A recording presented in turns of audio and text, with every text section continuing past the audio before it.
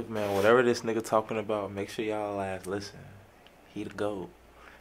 Becoming a profitable trader is going to demand that you become the very best version of yourself. In order to become the very best version of yourself, you need discipline. And discipline is simply prioritizing what you're supposed to do over what you want to do at any given moment. It doesn't matter if you feel like doing it or not. Discipline is going to keep you in check in times when you have no motivation. The thing that made me disciplined was realizing that becoming disciplined was the only way to win. Trading without a strict set of rules was not getting me to where I needed to be, so I had to change. I had to create a system that I could follow every single day, and then alongside that, I had to keep learning from my mistakes. I took repeated L's over and over and over again until I finally was able to learn from these mistakes and not repeat them over again.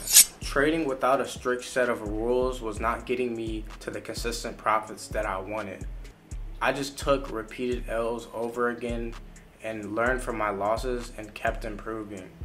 I realized that I had to change in order to become profitable. In order to become successful in trading, you must learn to become a good loser. Your relationship with trading losses will have a direct impact on your trading career. Your performance would improve drastically if you could just learn this one thing, and that is the ability to walk away after a losing day, after taking an exhausting loss, and just simply come back the next day. The best traders are simply the best losers.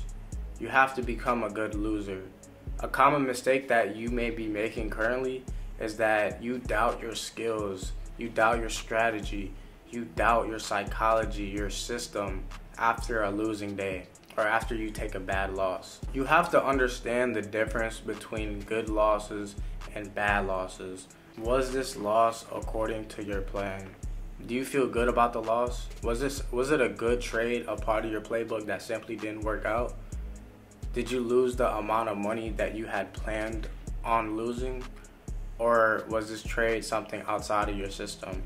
You must make sure you're only taking good losses. Traders will literally take garbage, trash trades that they know that they're not supposed to take, and then they'll associate that trade with their skill set or with their strategy.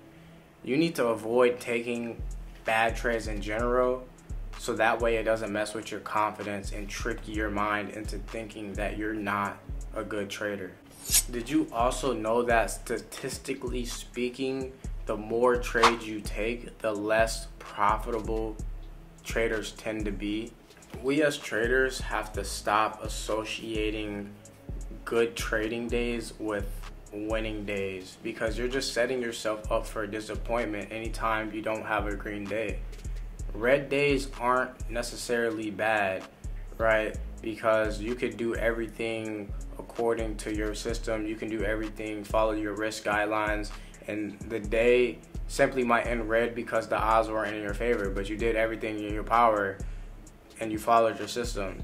So good trading days will come with green days and red days. You cannot automatically consider a red day as a bad day just because you didn't make money. That's not how trading works. The next tip I want to give you is to use the weekend as a time to sharpen your skills. During the weekend, I like to have psychology sessions. I like to go over all the trades that I took for that week. I like to go over all the setups that worked and the setups that didn't work. I want to identify all of the mistakes I made. I want to identify all of the good things I did during that week. And then I simply want to journal and reflect. If you don't have a specific trading routine yet, then I'm going to give you a couple of reasons as to why you need to have one.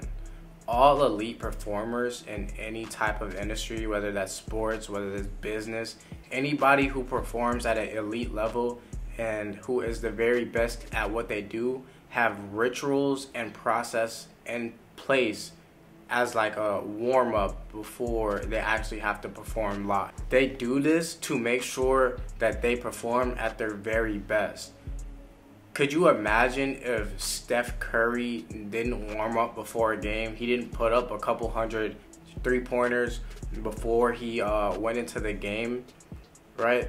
Could you imagine how cold he would be? You do this so you can become more comfortable, so you can heat up, so you, by the time it's time to perform, you're ready and you're comfortable and you're confident. It can be very similar to us as traders. This can also apply to us. I want you to create a pre-market routine. I'm gonna make a video on this soon about the things that I do to prepare me for the upcoming trading day. And so you wanna create a pre-market routine so you can be Steph Curry in the markets and get those sniper entries. I personally aim for about 1 to 2 trades a day.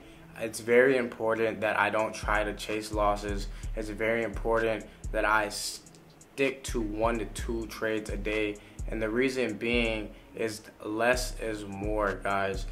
1 to 2 quality setups a day will take you a long way. It's not your job as a trader to try to become a millionaire overnight, or try to grow your account, or try to pass your funding challenge overnight, guys. There's absolutely no rush, especially since most funding firms have took away the time limit on these challenges. You have no reason to rush. Take your time, look for the best quality setups.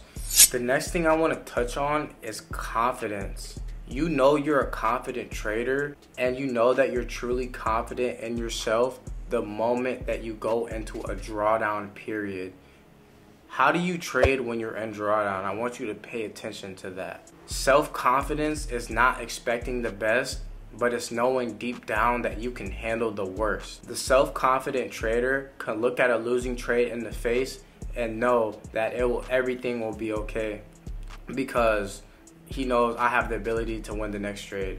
The self-confident trader can look at a failed funding challenge and know that everything will be okay, because he will probably pass the next challenge. Self-confidence is everything, guys. Self-confidence is telling to yourself, it's okay, I've been here and I can handle this. Confidence doesn't come from being right all the time, but it comes from surviving the many occasions when we are wrong. If I'm being completely honest, I truly believe that back testing is overrated. I've gained all my market insight and market experience from journaling my trades and forward testing. I don't often backtest really at all, because I'm just more of a hands-on type of person. Now, I'm not saying backtesting can't be beneficial at all. It can, but I truly believe that you'll get the best experience of the market from forward testing and learning from your losing trades. This is how you're gonna be able to build muscle memory of your live setups. This is how you're gonna be able to spot your best trading setups, by doing it in the live market. You guys need to understand that you are the edge. You as in the trader. If the edge was in the strategy, every single person who traded that same strategy, wherever you learned it from, whether you created it, whether you copied someone else's strategy, if the strategy was the edge, then every single person trading that strategy would be profitable and would make money consistently. But that's not the case. You are the edge as the trader. Your edge is your mental state. Your edge is your psychology. Your edge is your intuition. Your edge is knowing your system inside out. So thank you guys. I hope you guys enjoyed this video. Don't forget to like, comment, and subscribe.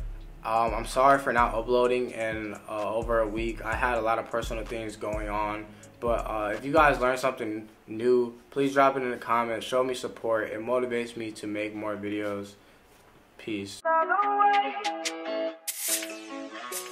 762, man, we blasting his whip. Whole lot of blood, had to down me a crib. He say he can't breathe cause he tagging his ribs. Caught him outside with